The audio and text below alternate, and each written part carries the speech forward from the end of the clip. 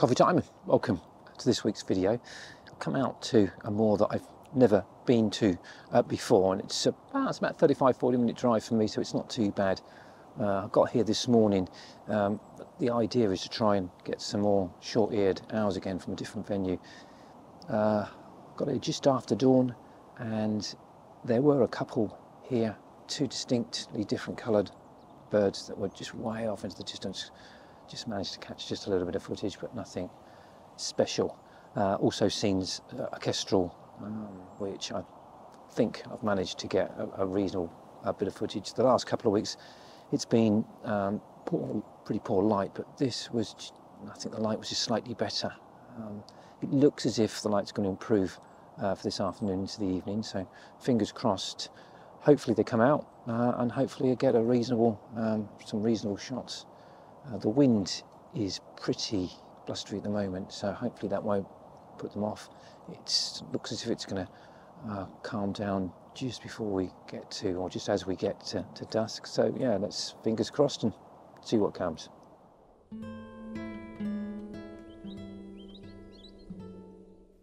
Although this venue differs from Farlington in its reeds, the moor is still a favourite for the predators like the kestrel and the harrier. This Marsh Harrier worked its way up through the middle, taking advantage of the strong winds, constantly looking for its prey.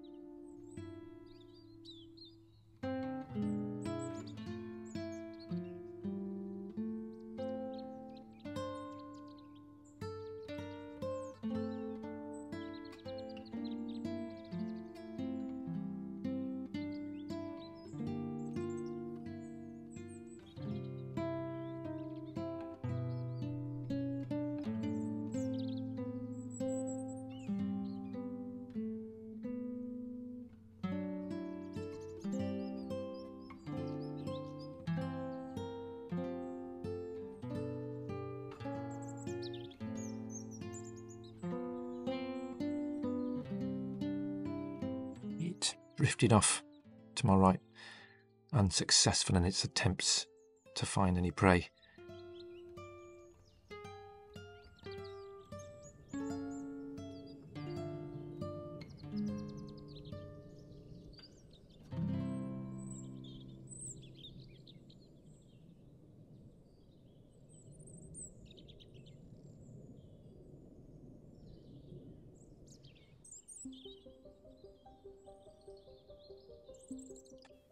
As dusk approached, the owls started to lift off from the moor.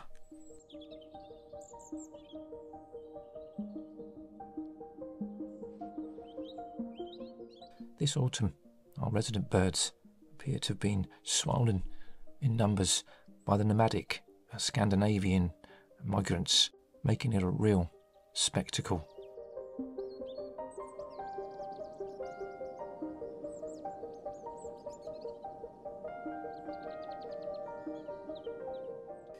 It was difficult to count the exact number of owls as they were spread all over the large area, but I estimate there were probably at least 7, 2 or 3 right off into the distance to my right.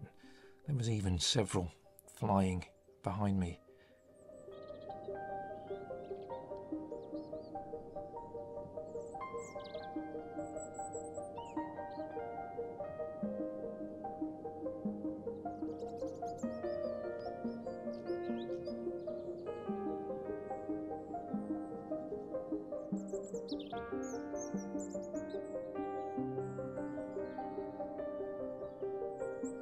These birds are a firm favourite of Denise's daughter, Rebecca, and you can definitely see why they're such a graceful bird. Unlike Farlington, there seems to be plenty of prey here, and they were constantly dived in search of a meal. Unfortunately, I did not manage to get that hero shot of them lifting off with a vole, and I got a funny feeling I'm going to make a few more attempts to come down to see if I can grab that elusive shot.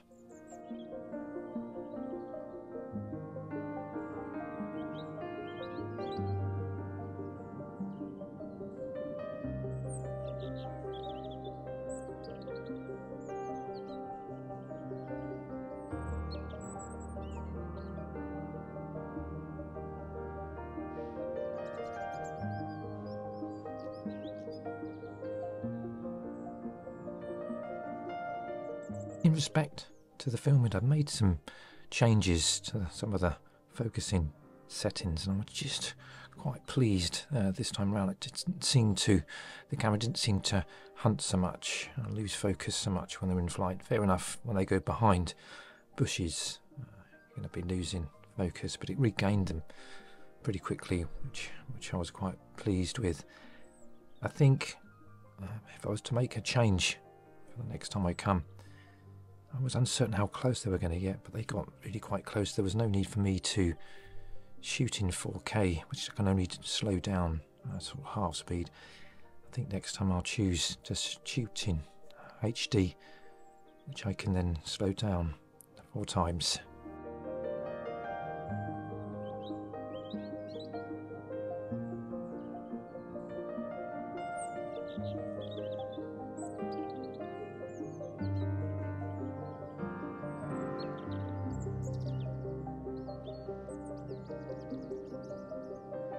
Something which I had a little try at, but not much, a great deal of success, was take some photographs. So I think maybe if Denise comes down with me the next time, we can she can take some photographs and I'll do the video. But I really do want to try and get some nice stills, because they're just so beautiful.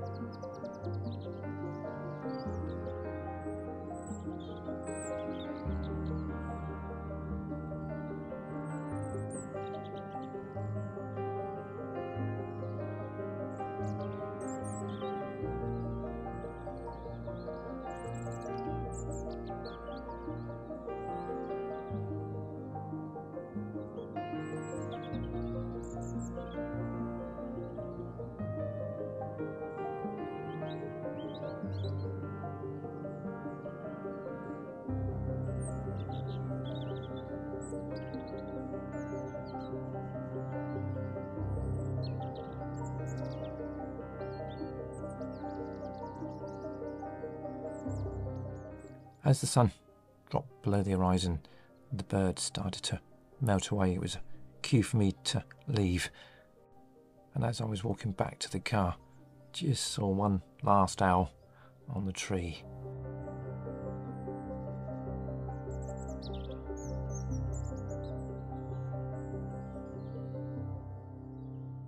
Well, I hope you've enjoyed this video. If you have, give it a big thumbs up, like and subscribe. And as always, it'd be great for you to join me for a cup of coffee in the next one.